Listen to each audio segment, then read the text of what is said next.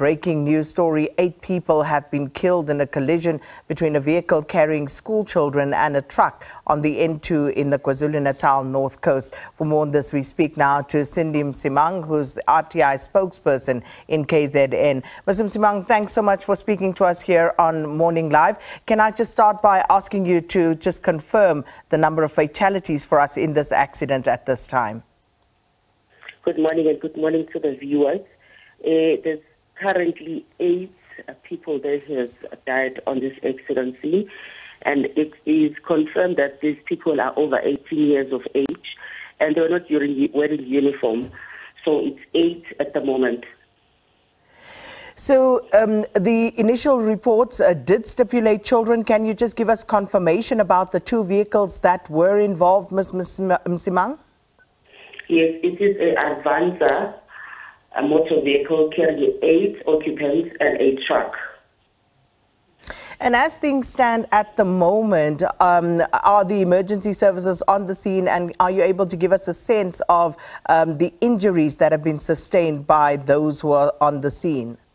Yes, all the occupants on the light motor vehicle are all blue coat, which means they are all late, and the driver was taken to hospital, the driver of the truck.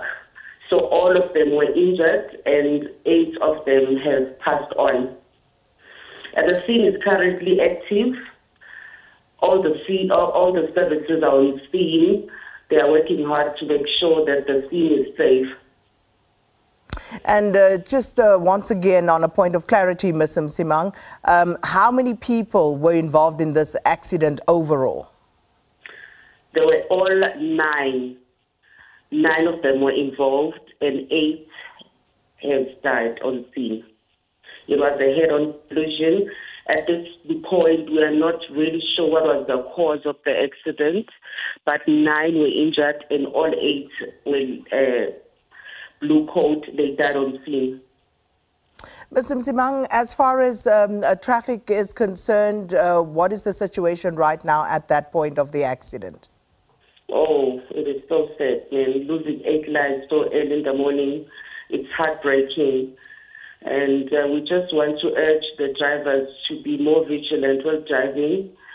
We just urge them to ease on those pedals, to adhere to safe following distance. What we're seeing here is really heartbreaking.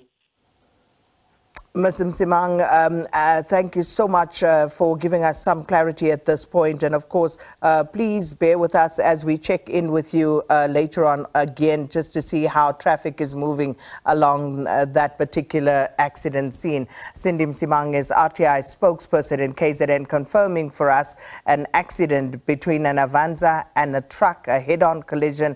Unfortunately, 9 people involved, 8 of whom have lost their lives, and the 9th person is still being treated. So that is the latest tragic accident, as Ms. Msimang says, this early in the morning.